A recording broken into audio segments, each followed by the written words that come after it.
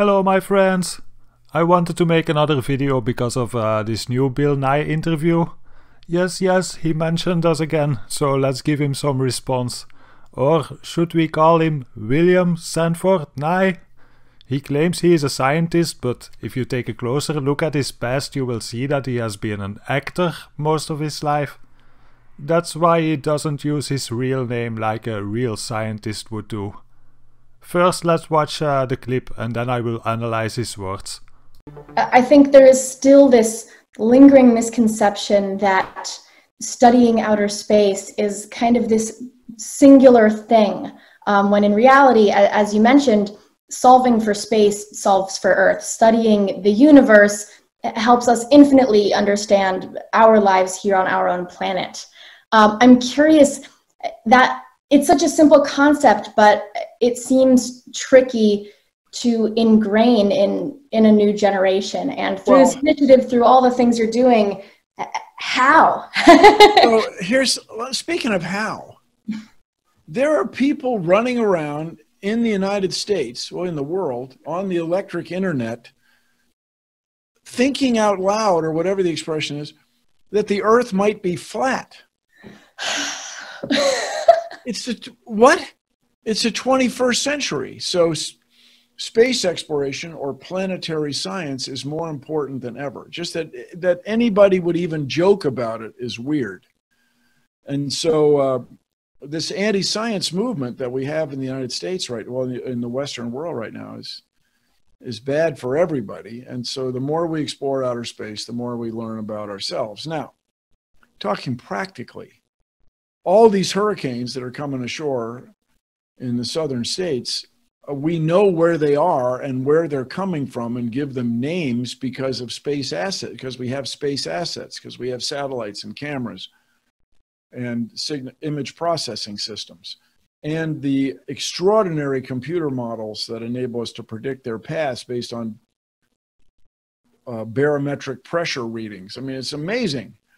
And this is all science, and it's all space science. Furthermore, I talk all the time, my grandparents really didn't have any understanding of relativity, especially when they were little kids. It hadn't even been discovered yet. And they saw the development of nuclear weapons, the discovery of the neutron, development of nuclear weapons, and then this idea to use nuclear energy to make heat and electricity.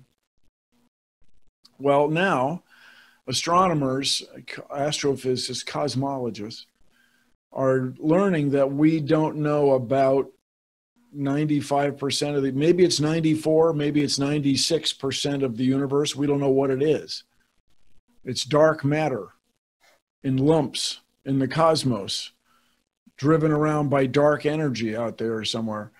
Well, in the next 30 years, who knows what discoveries will be made that will be as profound as relativity. Just, you guys, your mobile phone depends on both special and general relativity to get the right answer, to get it to work. And so we take all that for granted, but it's the exploration of space that led to these profound improvements or quality of life for so many of us. And when it comes to 4-H and agriculture, as I mentioned, depends on all of this technology. Depends on all of this. But today's, by the way, the first day of fall, first day of autumn in the Northern Hemisphere. Woo! We compute that or assign that based on observation of distant stars to find the Earth's place in its orbit. So we all take it we all go to Staples or wherever it is and buy calendars, and we all take it for granted, but it's all a result of space exploration. Did you understand anything of what he just said? Let me restart the video and tell you what I think about it. There are people running around in the United States, or in the world, on the electric internet, thinking out loud, or whatever the expression is, that the Earth might be flat. Yeah, how in the world is this possible? Free speech should be banned and these people should be censored. Oh wait, they are already trying to do that. They censor Flat Earth because they worry that we will convert more people. Because we speak truth and they give us lies and deception. They know the truth will win, that's why they need to censor it and ridicule it. That's exactly what they are doing in this video, with this actor saying his scripted words. And look at the girl's reaction. Clearly she is not a flat earther. She even made a beautiful picture of a red planet that matches with her shirt. Planets are round, you know. That's how you know that the earth is a ball. If you want to know the shape of the thing under your feet, you need to look up at the sky. Makes perfect sense. It's the 21st century. So space exploration or planetary science is more important than ever. Just that anybody would even joke about it is weird. Yes, but it's not a joke, my friend, the actor. And you know that. If it was just a joke, you would think it's funny and not worry about it. But then you have all these flat earthers coming up with those photos showing skylines from insane distances, pointing out with their flawed math calculations that it's impossible on a ball. Yes, because that's what they will say. If you give them photos and calculations, they will say the maths are wrong, or the picture is photoshopped, or whatever reason that will discredit this evidence.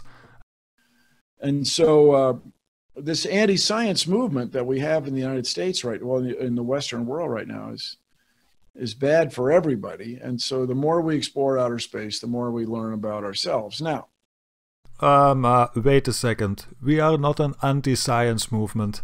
We are truthers and we love science. We just have a different understanding of the word science.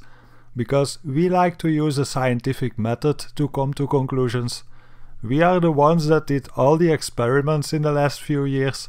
Hundreds or even thousands of silly flat earthers going out there doing all kinds of experiments. The claims you make are based on assumptions and beliefs. Where is your scientific experiment that proves the distance to the sun or the size of the earth? Where is your proof of gravity even? How come it's so difficult to silence those flat earthers? One good piece of evidence is enough, you know. And why do you say space research is the most important thing in our century? The world is in a lockdown, did you hear it? Do you think space exploration is gonna save us from the deadly virus? Is that why you think space exploration is so important? Or maybe do you have close contacts with the aliens that will come to save us? Is that it? I don't know, man. Let's continue watching this BS. Talking practically, all these hurricanes that are coming ashore in the southern states, we know where they are and where they're coming from and give them names because of space assets, because we have space assets, because we have satellites and cameras and image processing systems. We never said you don't have satellites and cameras. How does it prove the Earth is a ball? Did you finally launch a satellite that can do live video from space, showing us this fantasy ball spinning in real time? Oh no, you are still using your image processing systems. A computer needs to generate a picture because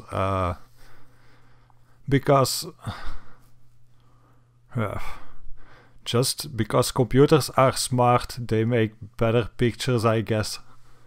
You're not gonna use a real camera in space. Those things don't work in space, man. It's so advanced. Only the Chinese people, they can do HD cameras on the moon. Yeah. And the extraordinary computer models that enable us to predict their paths based on barometric pressure readings. I mean, it's amazing. And this is all science, and it's all space science. Furthermore, I talk all the time, my grandparents really didn't have any understanding of relativity, especially when they were little kids. It hadn't even been discovered yet. And they saw the development of nuclear weapons, the discovery of the neutron, development of nuclear weapons, and then this idea to use nuclear energy to make heat and electricity. My grandparents also didn't have any idea about relativity. Same for my parents and same for myself. You would think we understand it by now, or that's what he is trying to tell us, but at the same time they give us things like this.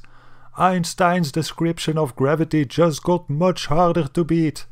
Arizona researchers put general relativity to a new test with black hole images. How do you want us to understand this stuff? You keep making up more theories all the time. And why do you start to talk about nukes? Nukes are only possible on a ball Earth? Many years ago, in a silent, peaceful night, NASA nuked the moon. That proves we are on a ball. Well, now, astronomers, astrophysicists, cosmologists are learning that we don't know about 95% of the, maybe it's 94, maybe it's 96% of the universe. We don't know what it is. It's dark matter in lumps in the cosmos, driven around by dark energy out there somewhere. Well, in the next 30 years, who knows what discoveries will be made that will be as profound as relativity. Just, you guys, your mobile phone depends on both special and general relativity to get the right answer, to get it to work. And so we take all that for granted, but it's the exploration of space that led to these profound improvements or quality of life for so many of us. He is right, people. Without space exploration, you would not have a cell phone. Your phone can't work without general relativity. I mean, imagine relativity was wrong. If you would let go of your phone, it would fly off into space. You would have to buy 5 new phones in a single day, messing up your days and making you a poor, miserable individual. Oh, remember when NASA invented Velcro? Man, it changed the world, I will never forget. All those people that were too dumb to tie their shoelaces, all those people were stuck inside of their home for all their life. I mean, they could go outside, but they fell down all the time, or their shoelaces got stuck in their bike and causing all kinds of accidents. Until NASA invented Velcro, now all those people can go outside with their fancy new space shoes. Oh man, or when NASA invented the super soaker, man, it changed my whole life as a kid. Anyway, we did a video about NASA inventions before. If you watch it, you will learn that it was not NASA inventing Velcro. If you look into it, it turns out that they invented almost nothing. And when it comes to 4-H and agriculture, as I mentioned, depends on all of this technology. Depends on all of this. But today's day, by the way, the first day of fall, first day of autumn in the Northern Hemisphere. Woo! Exactly. A farmer could never grow anything without space technology. Come on, man. I don't mind you laugh at flat earthers, but at least come up with some better things to discredit us. You're a big name when it comes to the topic of flat earth. You know why? Because you are the science guy. Give us some of your science and show us the curve. You are just like this other science guy making these ridiculous claims. And I said, I remember this. That's what I'm saying. I remember this That's tweet. what I'm saying. So I'm there and I said, wait, the angle, this, how long is it? So I checked the stadium on its configuration, what's longitude and latitude, and I said, I did a quick calculation, and I tweeted, the winning field goal in that game was aided by a 1/3 of an inch deflection to the right from Earth's rotation. Boom! Flat Earth debunked. Thanks for watching. Bye bye.